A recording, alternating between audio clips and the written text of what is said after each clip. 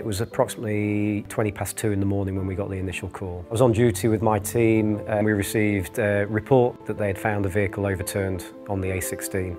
It was a road traffic collision, single occupant, not known where the occupant had gone to. I've made my way along the main road and I've probably travelled for about 1.5 miles and there's no sign of this guy. It was incredibly cold that night, very dark as well. I had troops on the ground, but I also requested the use of a drone because I knew that would be able to cover a lot more area. I took a call on the radio from the control room inspector to ask if I was available for a drone deployment, and this particular deployment was in one of the rural areas to the north.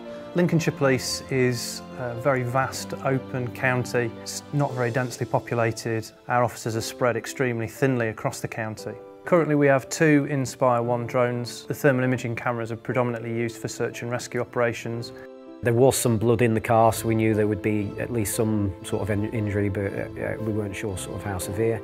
A drone pilot arrived on scene. We've taken the drone up and he's basically done a sweep from the crash site up to 500 metres away.